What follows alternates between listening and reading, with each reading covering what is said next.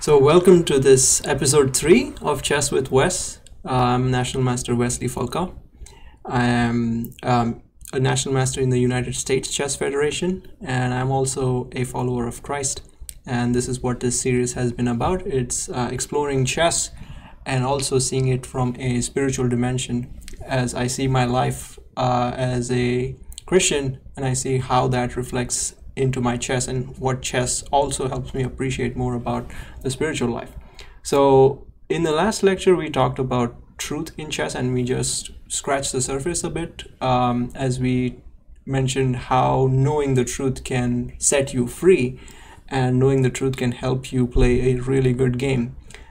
In this lecture we're going to talk about how chess players go about actually discovering the truth of chess position. So let me recap a little bit and just briefly mention what truth in chess means. So remember last time I said let's say white plays pawn up to g4 and black goes pawn to e5, and if white now goes pawn to f3, then queen to h4 comes with check to the king, and that's actually checkmate because the king has no escape, and that's the shortest checkmate in chess. It's called fool's mate.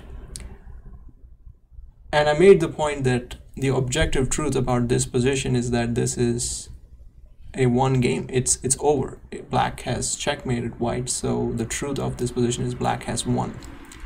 If I take it a step back and I go here, I can still say that the truth of this position is that black is winning, with the assumption, of course, that black finds the best move in that position. So the truth of any position is always determined by the best move. And then I said that that means that if I take this move back, I can say that if I play this move, that is objectively losing, with the assumption, of course, that black would find that move and deliver checkmate.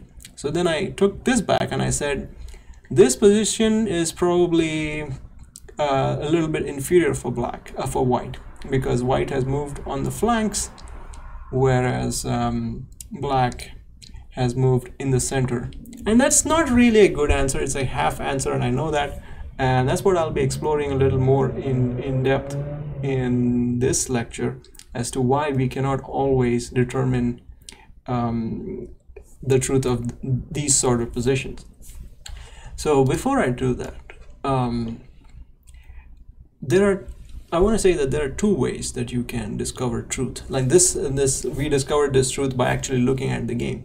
But what if you are actually in a game? How do you find the truth in those positions? So that's one way of finding the truth, when you're actually in a real game and you are playing the game. And the other way of finding the truth is after the game, in post-mortem, in analysis, in your own research, when you study chess games, when you look at chess literature, you watch videos, you watch other masters play. And I would say that that's most of the time how truth is discovered. It's not actually during the game, but it's after the game or when you're studying chess.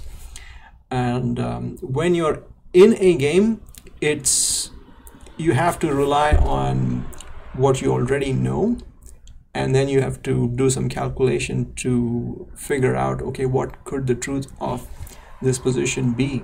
And that's the idea of assessment in chess. How do you assess a certain position? Because if you assess a position wrongly, then you make the wrong moves, or you look for the wrong type of moves. If you think your position is good for you, then you're looking for attacking moves, perhaps more aggressive moves. If you think your position is bad, then you're looking at more defensive moves, and that's also so true for life.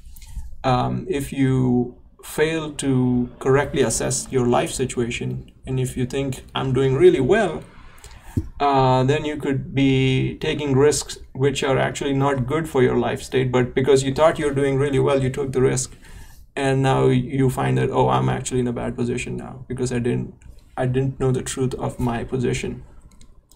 So how do chess players go about finding truth? I want to show you a short video of the current world champion, and I have it pulled up here. And so let me know if the audio is not good for you. I'm going to move my own video out of the way and play this. So can you hear this? Unfathomable. Most of the time, I know what to do. Are you able to hear that? Yes. Okay. So let me rewind and play it again. Unfathomable. Most of the time, I know what to do. I don't have to figure it out. I don't have to sit there calculate for 45 minutes, an hour to know what the right move. Usually I can just feel it immediately. If you know immediately, why do you sit there for a half hour? We've been watching you for a week and you're sitting there until we're watching the paint dry. Well, because I have to, verify my opinion, see that I haven't missed anything. But a lot of the time it's fairly useless because I know what I'm going to do, and then I sit there for a long time and I do what I immediately wanted to do. He's called the Mozart of chess. And so you got what he said, that he knows when he sees a position, he already knows, he can feel it sort of, that yes, this is the right move, but then he actually has to calculate real variations and confirm that yes, my sense or my assessment of the position is actually what I thought it was. And this is actually quite true for not even world champions, just ordinary masters like me. And if you don't believe me, I can show you one of my own videos where I did the exact same thing. So look at this position. This is I'm having black here, and this is one of my live streams where I was doing commentary as I'm playing the game. So watch this. Spectator's fantastic. Looks like what the hell is that move? So as soon as he played that move, bishop here, you can see my reaction. Like, I knew instantly that was not the right move. That's a pathetic move. Bishop a3, are you kidding me? That's sad. And later on I analyzed this position with the computer, and I found that my assessment was right. But this reminds me of a spiritual principle, which I'm going to share with you.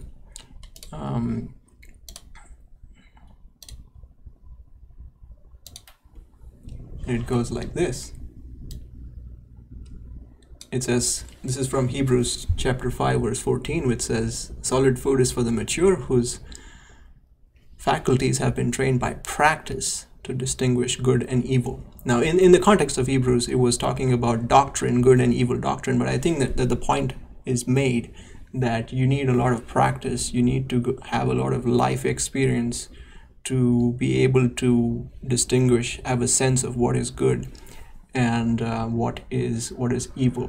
And that's how I see that. So I find that to be so true in chess, that the more you know, the more you have a feel for the position, and the better you're able to judge between good and evil positions or good and evil choices in chess.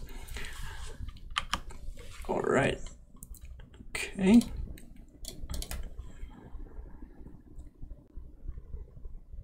So I showed you that. Okay. So when I was preparing this lecture, this was probably one of the more difficult ones to prepare for, because I was like, what am I going to say about discovering truth? So I had to ask myself, like, when I think about discovering truth as a Christian man, where do I turn to? And I thought of three ways that I find spiritual truth in my own life. And the first way that I know of is to simply ask God, because it's a spiritual life. So you just ask God, and there's a quote here from Jesus where he says how God has hidden things from the wise and the learned and revealed them to infants, because God gives grace to the humble, but he detests the proud. And so if you're humble before the Lord, if you ask God in humility, God can just reveal things to you. And I know one of the female doctors of the church, I don't remember who exactly, but I know that she did not receive any formal theological training, and she just received all of her theology just praying on her knees. But now we have theologians and priests and bishops studying her works in seminary. So that's one way of knowing the truth, is just, be humble before God and ask him. But I've also found that God doesn't always reveal the truth, because it says in Proverbs that the glory of God is to conceal things, and the glory of kings is to search things out. So God wants us to have some excitement, some adventure, to actually go about searching truth, and he's not always going to reveal the truth to us directly. He wants us to have that adventure. It's kind of like I myself make a lot of riddles and puzzles, and when I propose a riddle, I don't like to give the answer directly. I mean, I want my audience to have the pleasure of solving the riddle by themselves. Maybe I can occasionally give them a hint, but I want them to have that joy of finding the answer themselves. So I think that God also has a similar idea in mind when he conceals things and wants us to go about searching them out. And so you may say, what has this got anything to do with chess? And amusingly, I found that this has a lot to do with chess. And let me show you what I mean by that. So let me pull my chessboard here.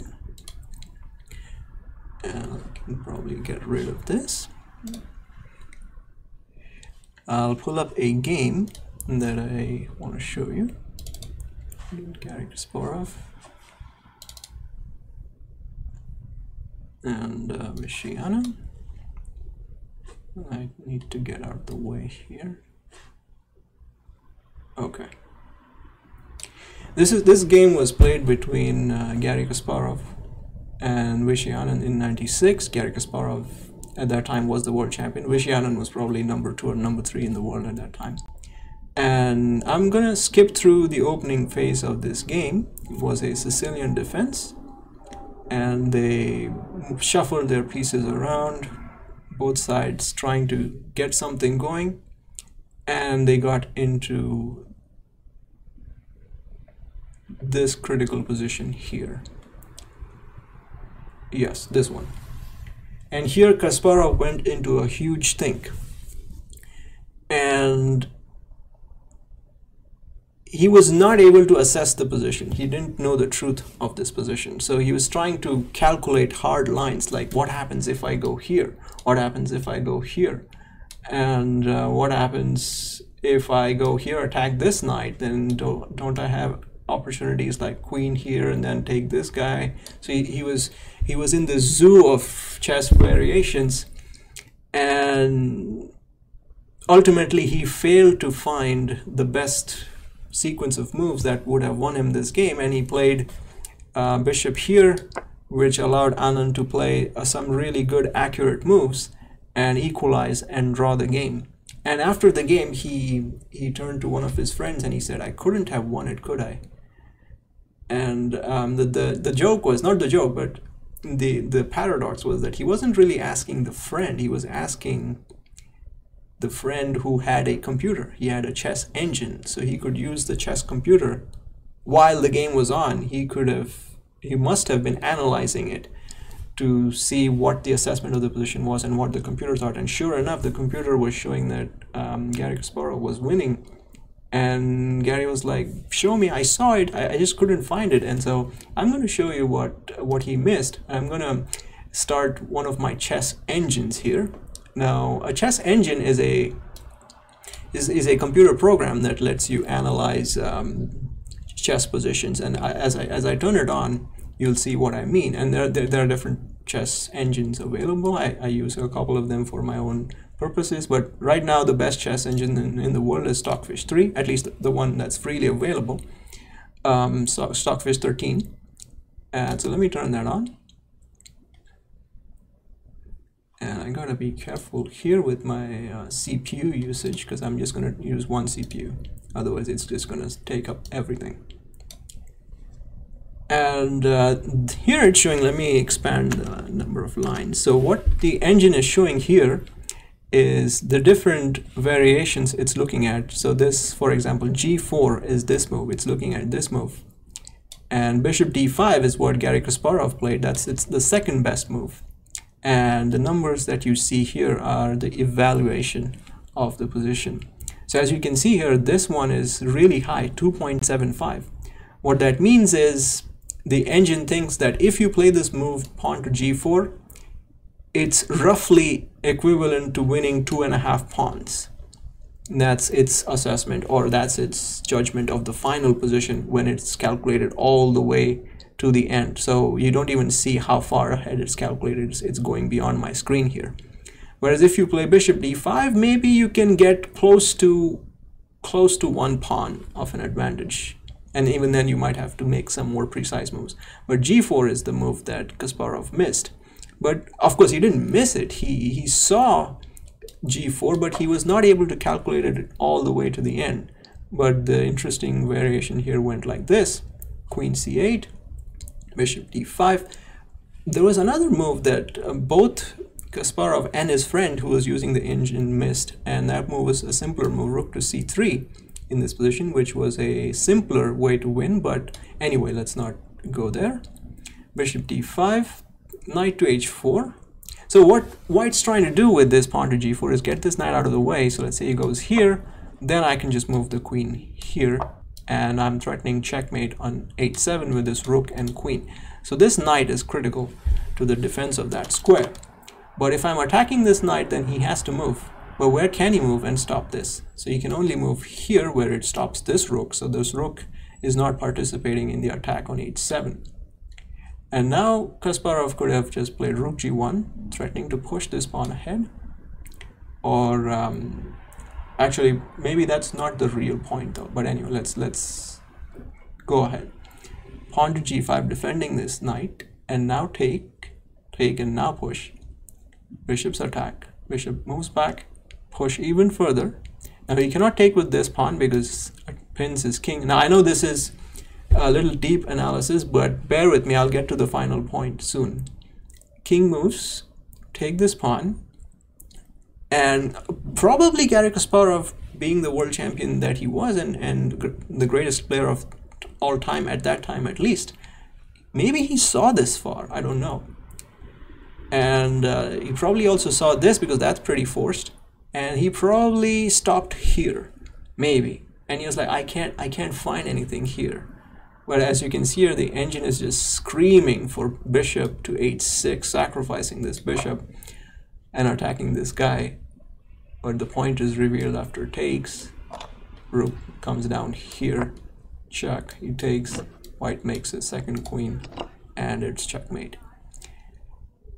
So that's what I mean by asking God. It's like these engines sometimes, not always, but sometimes they play like God in these positions, and then it's simply a matter of putting that position in the computer and just asking God, like, hey, reveal the truth to me of this position, and then God shows you the truth of the position. And in fact, it's become a huge problem in the chess world, because now even your mobile phone is stronger than the world champion. So mobile phones, for that reason, are banned in serious competitions. For example, if you are caught with a mobile phone in a tournament, then you could be banned from the tournament, or you could forfeit the game, and so on. Because you could easily go to a restroom and pull up your phone and put that position there and get all these variations in the analysis.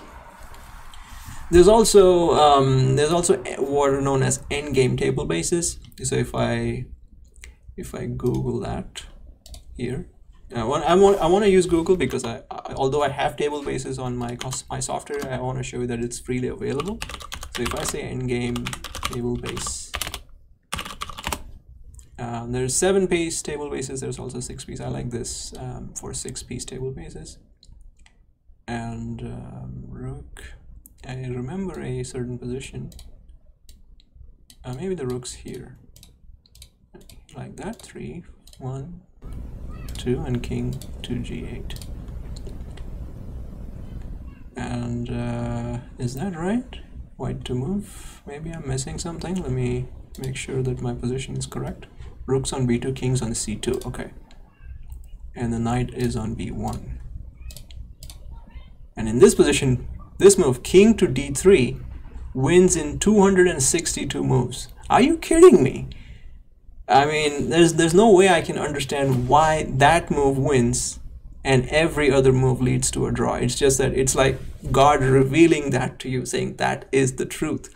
And of course, if you keep probing that, you'll see that white slowly and surely first he marches his king up and gets closer and closer, and even then I still don't understand what's happening, but you get the point that some of these positions have been analyzed to the very end, and they have found victories for white or black or draw all the way to the end. So these table bases are, right now you get up to 6 pieces, or in some cases you get up to 7 pieces. So if you have 7 pieces on the board, then those table bases have worked out all possible combinations and they know exactly what moves work. But in chess you don't have just 7 pieces, you have 32 pieces.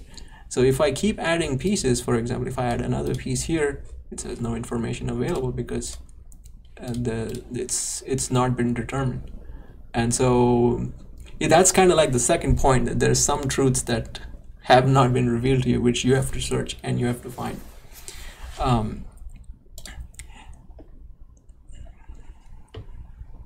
There is an interesting piece of data I want to show you related to this. Why is that it's difficult to find the truth of the positions with more pieces? Let me show you what I mean by that. Let's look at this. So this is the starting position in chess, right? And if I go to the starting position, let's go here.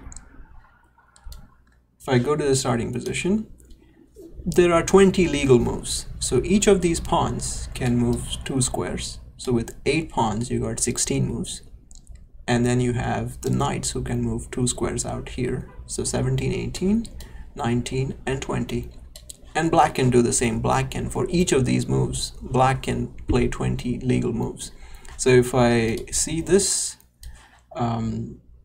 table here, it shows me that at the first depth, now depth is what's called ply in chess, which is, now in chess, as we know, a move is a move from both sides. So this would just be a half move.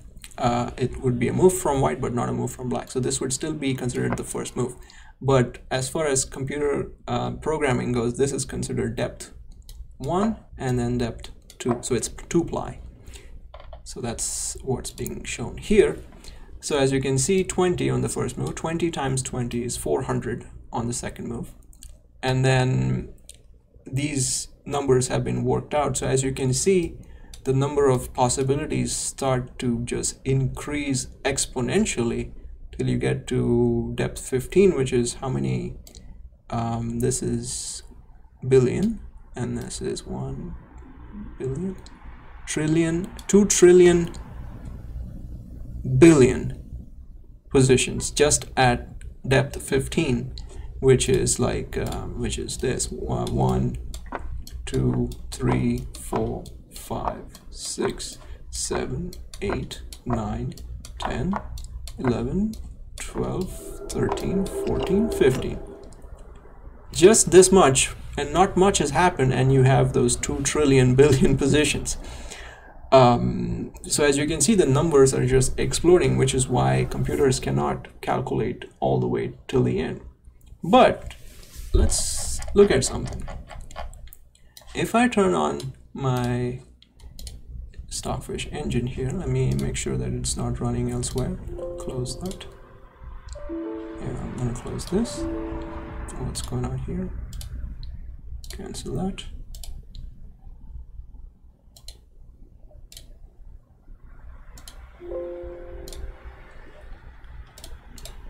Okay. If I turn on my Stockfish engine, and I'm just gonna say 1 CPU for now, okay?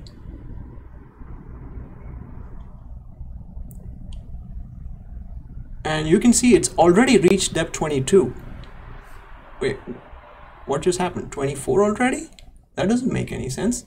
It's only calculating close to 900,000.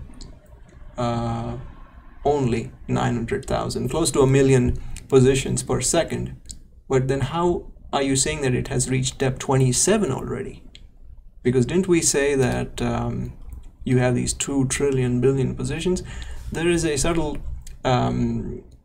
point that in any given position, there's only a few really good moves. Like for example, in this position, if black plays pawn to d6, I wouldn't play the move queen to g4. That's just stupid because you lost your queen.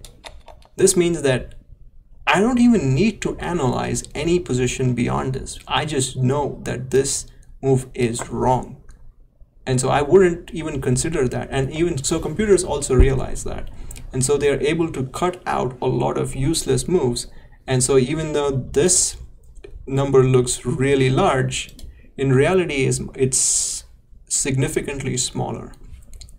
And so that's why you're able to reach higher depths.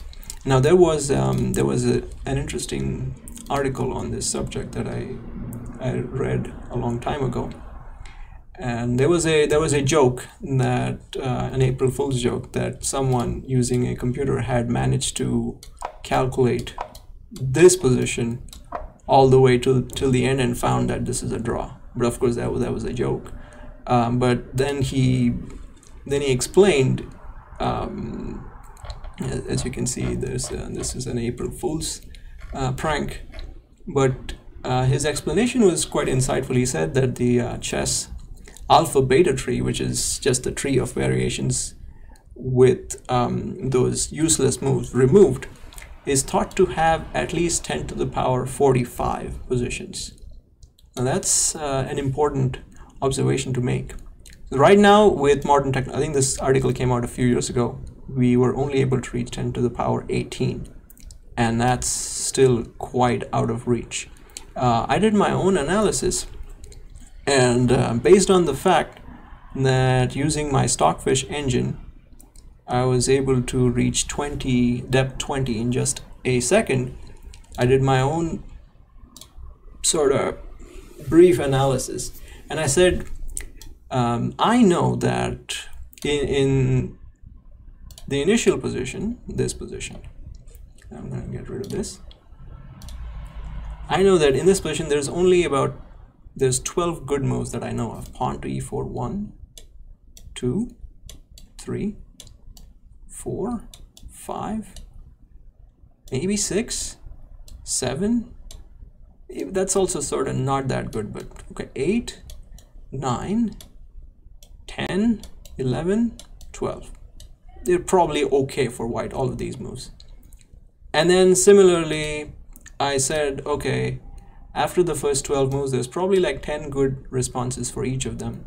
So that makes 120 moves for the first 2 moves, or 2 ply.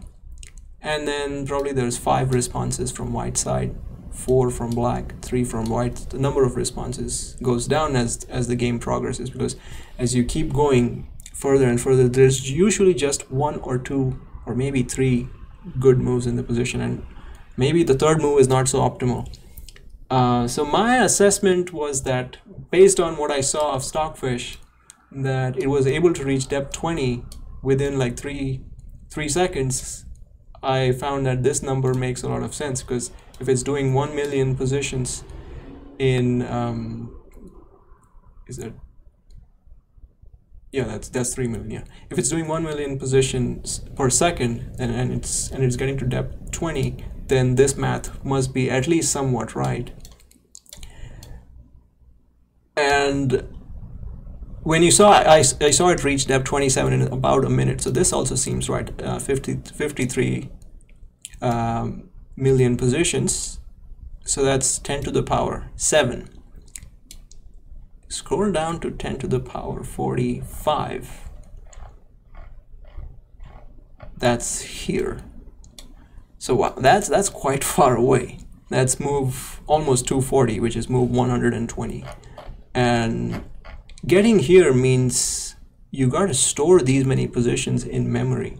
And how are you going to have that sort of memory and computer hardware? Because this is like 50, let's say one position is 1 byte, this would mean 53 megabytes. This would mean 1 gigabyte, so that's depth 35. And already when you're at depth 40, you're at 10 GB of RAM. And if my computer would go up to my RAM capacity 64 GB, you'd get depth 44. But I would never get there. So you get the idea of why it's not always possible for the engine to solve chess. So okay, that was what I wanted to show you with first point, which is ask God, and sometimes God doesn't always reveal to you. The second thing you got to do when I asked myself what or how do I go about finding spiritual truth, it's just asking others. Ask wiser people, because you're not alone in your pursuit of the truth. Others have done it too, and the way of a fool is right in his own eyes, but a wise man listens to advice. For that reason, you ask people who are generally older than you, who have more life experience. You get their advice and see what is it that they have found in their search for the truth. And that's what Hebrews also says: consider your leaders and imitate their faith. And so often it's good to read books or the life of saints or people who have lived out the truth faithfully, and to get their insight and what they thought about different things. And that's so true in chess as well. When you cannot simply ask God or ask the computer, you ask others. You see what others have done in a similar position. So let me show you an example. So I'm going to say new game here. And so at one time I was looking at this position, d4, knight to f6, pawn to e6 here. This is known as the Nimzo-Indian defense. Pawn to e3, castle. These are all pretty standard opening moves in the Nimzo-Indian. Bishop d3. And I was looking at this position and I wanted to see what are the different ways in which other masters or grandmasters have played this position. So what I can do to do that is I can go to my chess database here, which has this is called the big database, which is all the games. Now I haven't updated this, but it has all the games up to 2014, at least all important ones. And I can say search. This software, by the way, is called ChessBase. It's a really advanced software, and I think that any serious player on this planet is probably using this software. So that's what I use as well. So I copy the board here and I say OK, and then it'll search. I hope you're seeing these results here. It'll search through the database since as far back as the games go, and it'll find all the games that have been played. And I can sort them by the result. I can sort them by the year. I can sort them by the rating of the player. So this game, for example, Kramnik versus Kasparov, was the highest rated game, and Kramnik won that game. So I can briefly look at it and be like, how did Kramnik go about winning this game? So, okay, I see he castled here, took this pawn, and when I do that, then I can always turn on my engine here and see, as I see the game, I can always see what the engine thinks of the assessment of the position. So here it says the position is equal, and in fact it says 0.00 at some time. Or a minimal advantage to white, but nothing more. So it must be that since Kramnik won this game, it must be that Garry Kasparov made some mistake somewhere. So let's see where that was. And so bishop goes here, that bishop comes out there, still quite equal.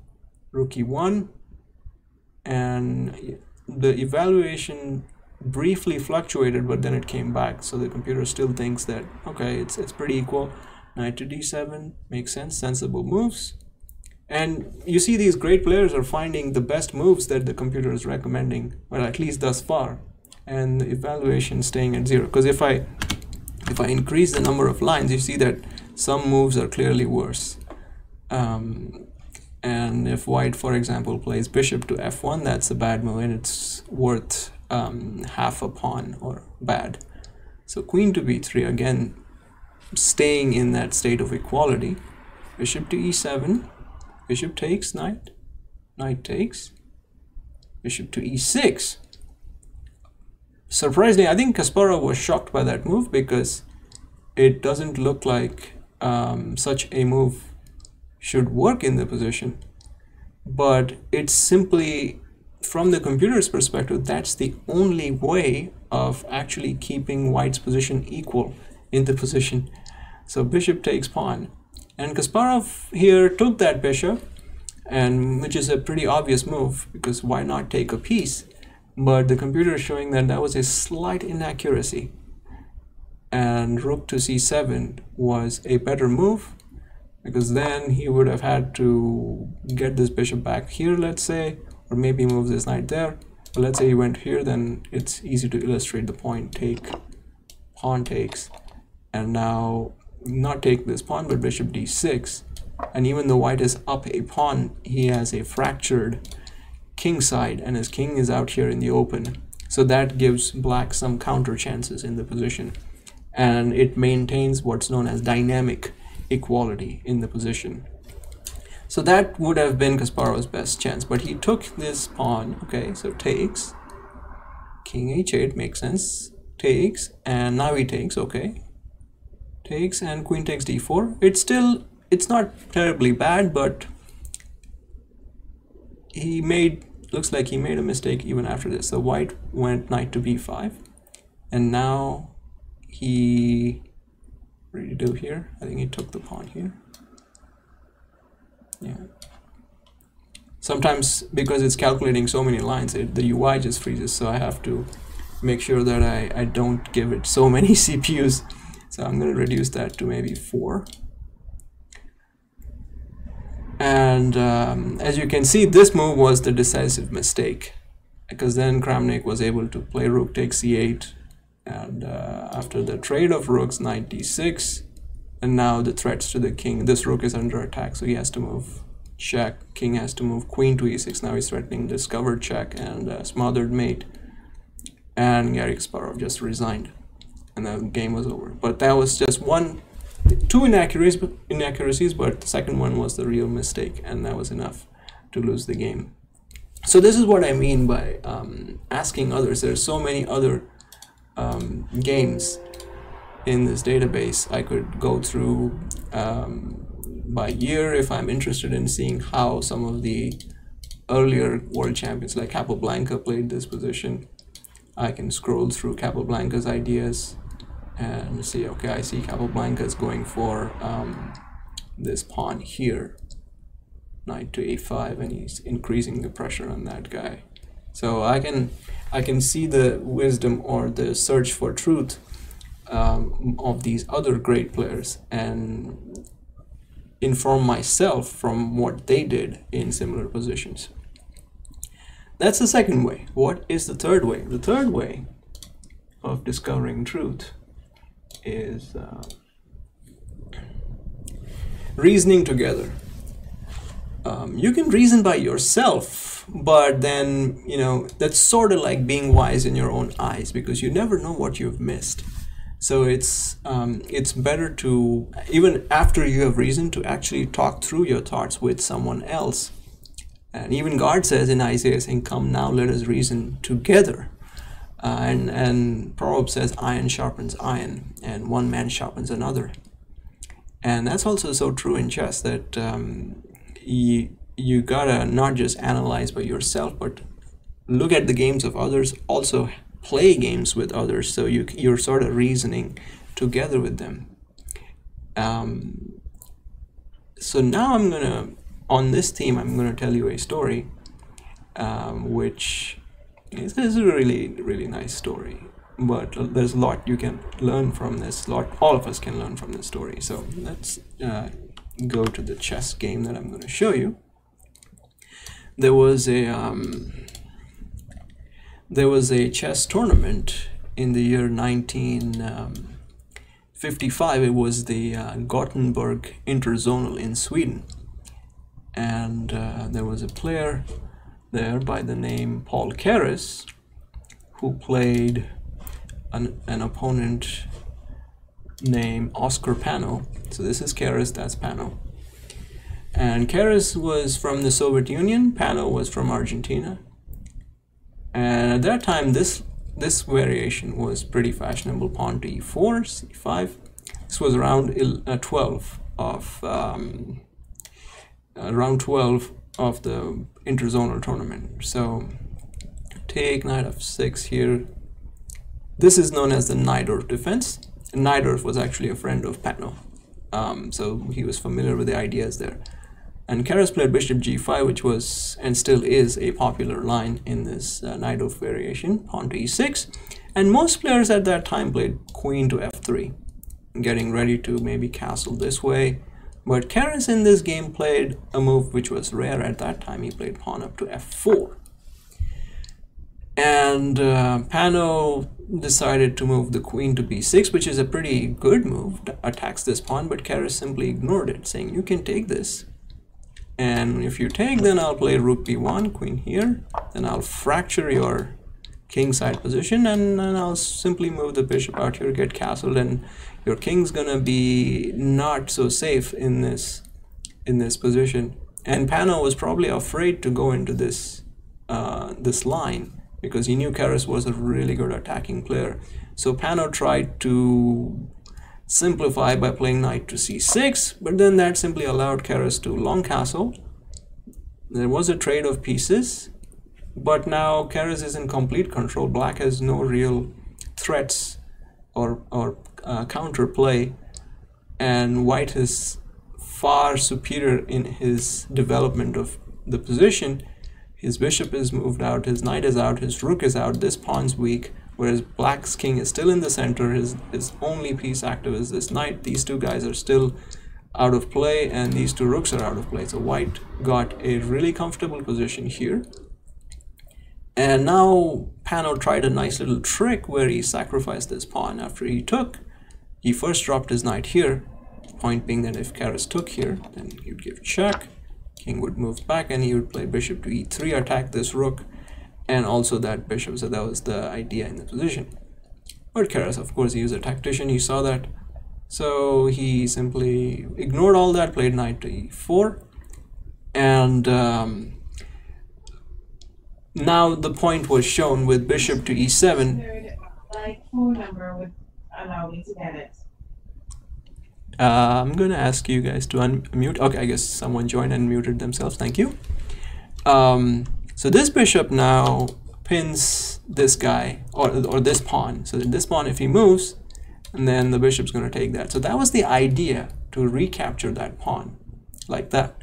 But that was not enough in this game, and Keres slowly but surely just piled up the pressure on Black's position.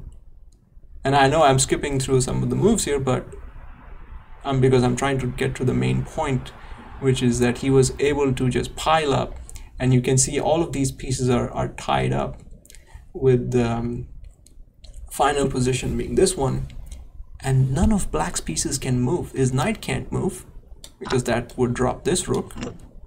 His king has no moves, because all of these white pieces have covered his king squares. This rook cannot move, because the knight would take it. That bishop cannot move, because the rook would take this guy. This guy can't move, because the knight would take it. So he's only got these pawns, but White can just laugh in his face and just keep moving this, and he's out of moves.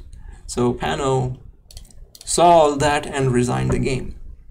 And this was round 12 of the interzonal tournament, and they had still a few more rounds to go. And this was at that time, Argentina was a really strong chess nation, and of course the Soviet Union was the Soviet Union. It was the strongest chess nation. So the Argentinians were sort of in a panic, because this new idea from Paul Keres of playing pawn to f4 had destroyed their Najdorf defense, and they didn't know what to do about it. So the Argentinians were furiously looking for different ways to solve this problem and how to refute this idea. And so they came up with one within just 24 hours. They analyzed, and in round 14, it so happened, it's just pure coincidence, that 3 Soviet players all three played white, and the three Argentinian players, all three played black, and this exact same position occurred in all three games. So I'm going to show you that game. So in this game, this was F.M. Geller from the Soviet Union versus Oscar Pano. They got the exact same position, and now Pano showed his idea, or not Pano's idea, but the Argentinian team's idea, which was to play bishop to e7, and now after queen comes to f3, the idea was to play pawn to h6, bishop to h4, and then pawn to g5. Remember, we saw this similar idea in the previous game, so they maybe analyzed Pano's previous game and be like, why can't you do that same thing here without trading your queens, and then after he takes, just move the knight back here, and now you have the similar situation with this bishop and this pawn, and now you can just take next move. And so sure enough, that was the plan, to play pawn to g5, and this exact position occurred on all three of the boards. There were so many other players playing, but the three Soviet players versus the three Argentinians, all Soviet players playing white and Argentinians playing black, exact same position. And that the amusing thing is that when such a thing happens, you can actually, you know, be a copycat. You can just look at what your neighbor is doing and just look over the shoulder and see, okay, what has he played? So we don't know for sure if this happened because all three Soviet players were really strong players. But F.M. Geller was the first to play, so he kind of took it on himself to refute this plan or this idea. And he was a strong tactician himself. And the other guys were also really strong. Paul Keres was one of them. And Boris Spassky, who would later on go on to become the world champion, was also one of the three white players. So Geller thought for 30 minutes, maybe half hour, yeah. And then he played pawn takes pawn. Sure enough, Oscar Pano played knight back here. And then Geller took this pawn here, sacrificing his knight, attacking the queen, so he has to take, and then he gave a check to the king, forcing the king out in the open. But, excuse me for a sec.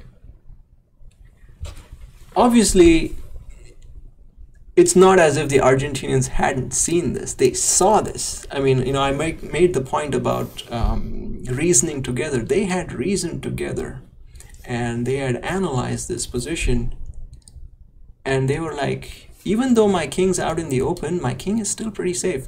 White, in order to attack this king, has to get some of his pieces out, but this guy's in the way, so he has to spend one move moving this guy out of the way. So let's say he moves it here, getting ready to castle. Now if I play a stupid move like knight here, then white can castle, give a check to this king, king comes out here, and then it's checkmate.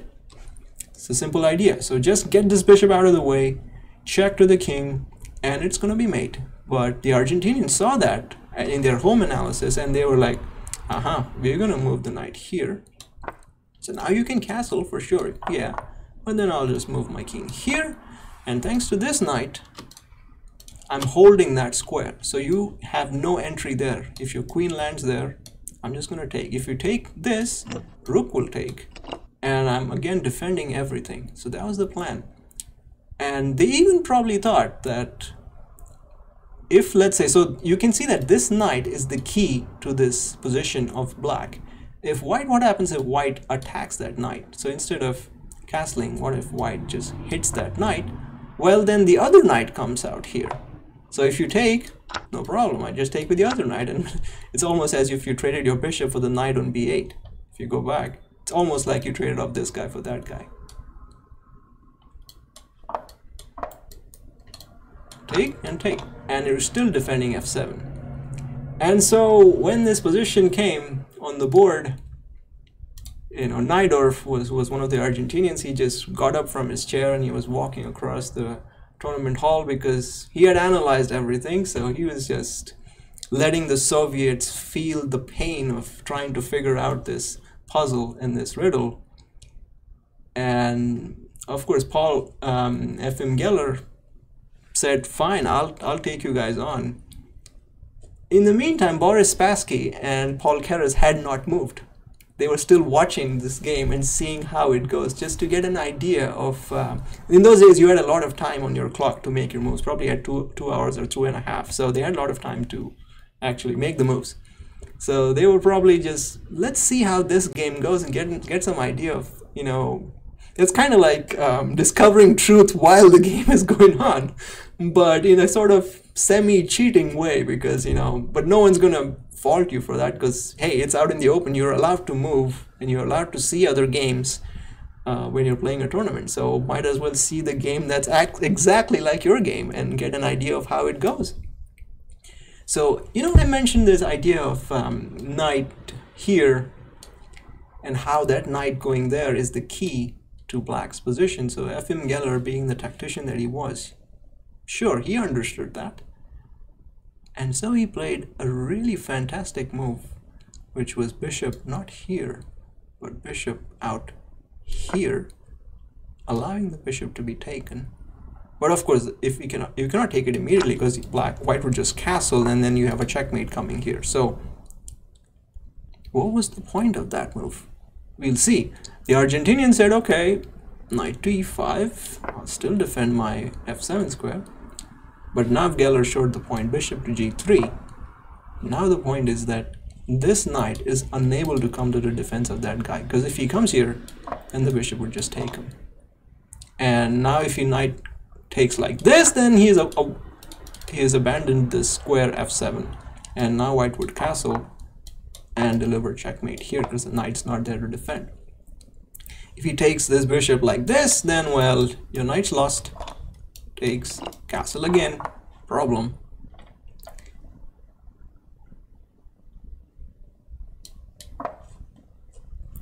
And so here finally the Argentinians were stuck. After they did all their home analysis and they were like, yeah, we're gonna show the Soviets what we have come up with. And poor Oscar Pano, who lost the first game to Paul Keres, now faces Efim Geller, who shows him how good he is and finds the refutation over the board with this fantastic move, bishop to b5. And then soon after, the other two Soviet players copied this exact move, and they also played the same thing on their boards. So in this position, I think Pano just had too much of embarrassment and humiliation, and he soon collapsed. So he decided he cannot move this knight, so he took this pawn. But castles, king had to come out in the open. Now Geller took this knight. Queen gave a check, no problem. Takes, check again, defended by this rook. King's out in the open. Check again. And now he had to sacrifice his queen to save his king, but then that was soon. His king was out in the open, exposed, and now Pano had enough and he just resigned the game.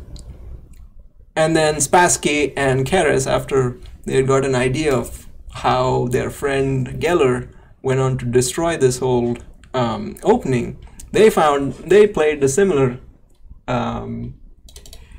idea after getting all the experience from their fellow tactician. And so Spassky went the same route here, bishop b5, and his opponent Harman Pilnik, who's actually, it was his idea to play pawn to g5. He was one of the 3 Argentinian players. He obviously saw the fate of Oscar Pano, so he was like, I'm not going to play knight to e5 because I saw what happened there. So he played king to g7. And his friend Miguel Najdorf also played king to g7. So both remaining games followed this line. Knight came to g5 now, but then Spassky attacked it anyway. Knight came to g6, so he's like, okay, I'm going to stop you from coming here. I can block this line so you can't get here like that. So that was the idea, but that was not going to be enough because Spassky took here, takes, and now he traded off this rook for this one, but in effect he traded off this inactive rook for that active rook like this. Check, take, take. He takes this, but now rook comes down here, so check. So it's like that rook was traded off for this active defensive rook. And after check, he had to move back. He drops his knight. King comes out here. Now white has 1, 2 pieces. Black has 1, 2, 3. So black is still a piece up, but his king is badly exposed. And Spassky, being the great player that he was, didn't have much difficulty finding rook f7, knight c6, knight d5. Paul Keres and Miguel Najdorf had the exact same position as well. So we don't know who copied whom, or if both players found the same moves just because they were so good. But this exact same position down to move 22 was on both boards. And again, their opponents had to play rook takes pawn to get some counterplay. And now Spassky played h3 to make a luft for his king here.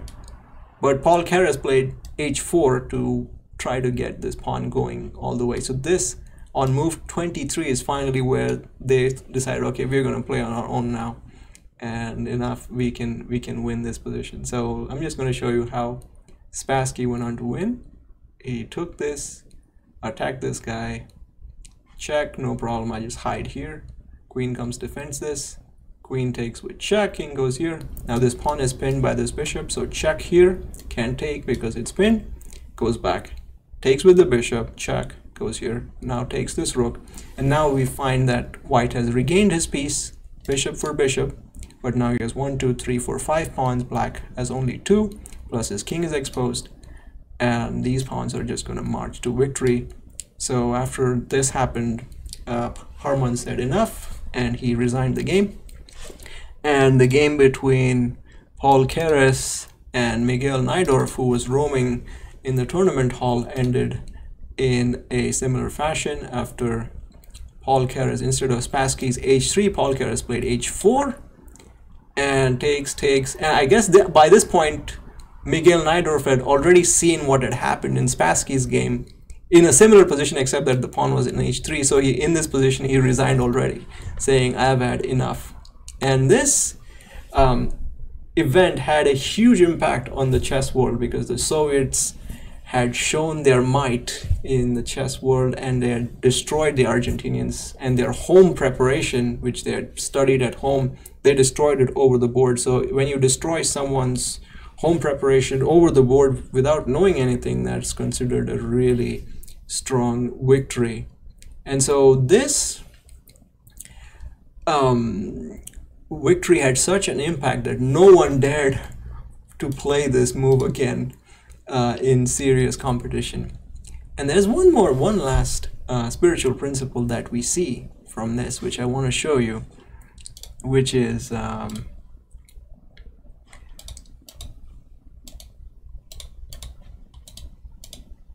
yes, okay, it goes like this.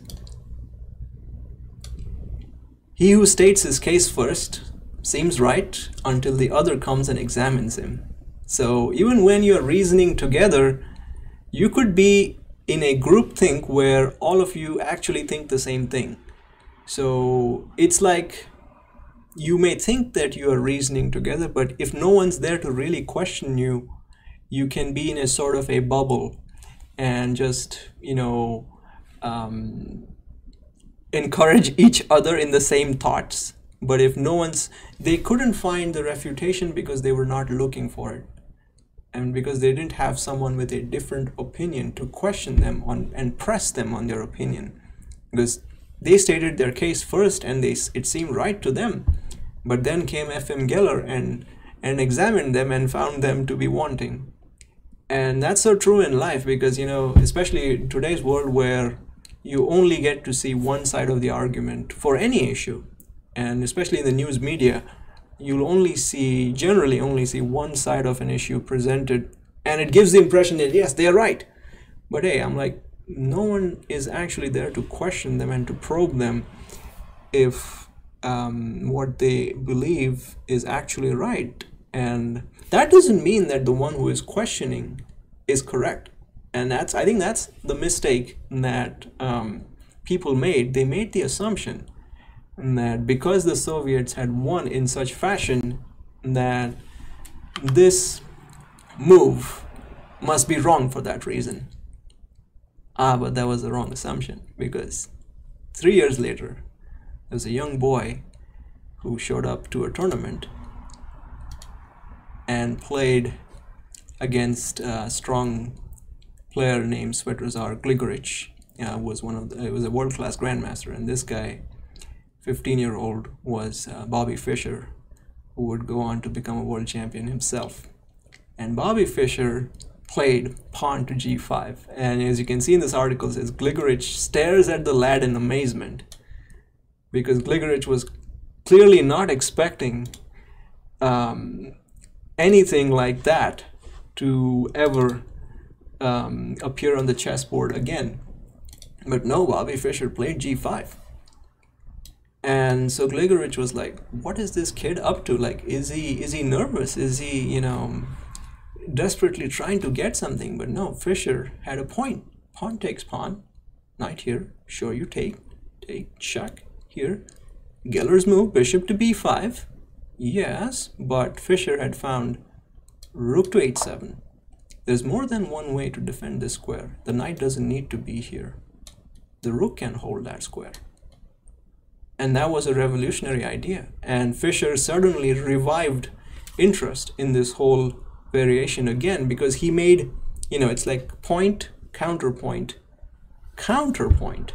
So it's like, wait a second, you're saying that this move is winning, I'm going to make this move, so what are you going to do now? So it's like arriving at the truth can often take a lot of debate, and as long as it's done in the right spirit, though the point of a debate is to arrive at the truth. The point of the debate is not to convince someone that you're true.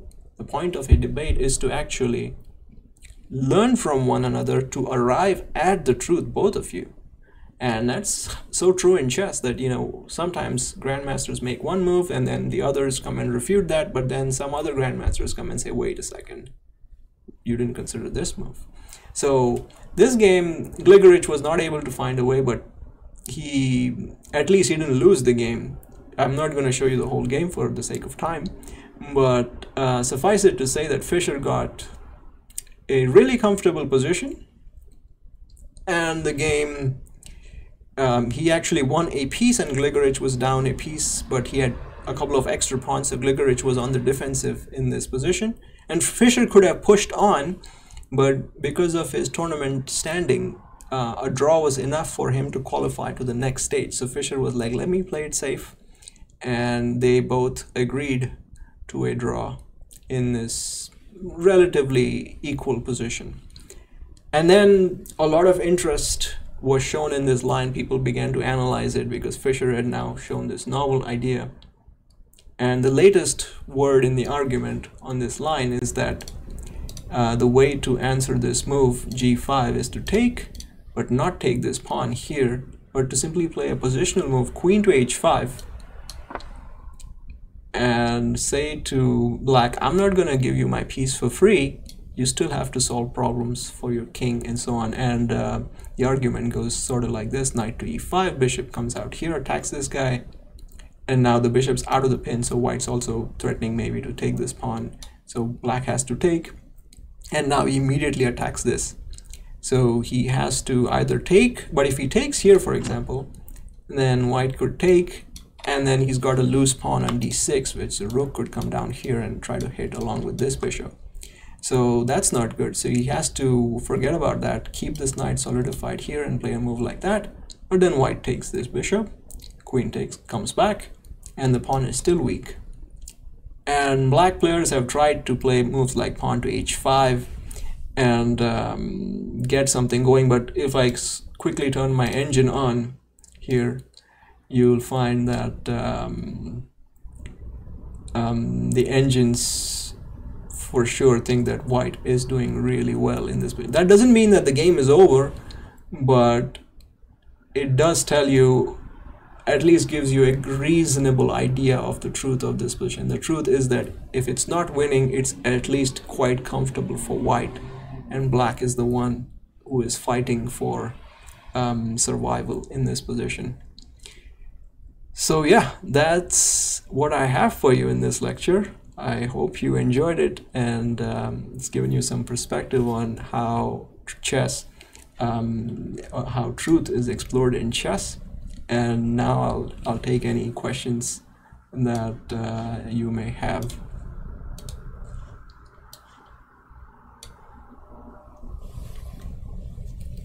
Hey Wesley, that was really good. I have no question, but very informative. Inga and I both watched.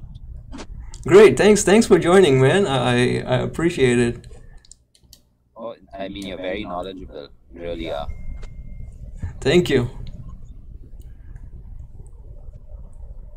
Well, see you next time. Yeah. Take care, bro. Jason? Anything? I'm trying to think of a good question, but I don't have anything. Okay, looks like I did my job then. Very, very, very good job, Wesley. It was very interesting, and you did a very good job. Thank you. Yeah. Cool. I don't know how many more I can do, but I think that this one, it took me a while to prepare because it's not an easy subject to talk about, but I'm glad that the end product at least was somewhat enjoyable for you guys. So thanks for joining and thanks for watching. Yeah, absolutely. Yeah. Yeah, very, very impressive. Thank you. And I hope that you keep these on YouTube or something so that people even afterwards can. Yeah, I mean, I want to keep them on YouTube for as long as YouTube lasts. Yeah. Yeah. That's great. Well, thanks so much. Yeah, thank you. Very good. Take care. Okay, peace, bro. Peace. Bye.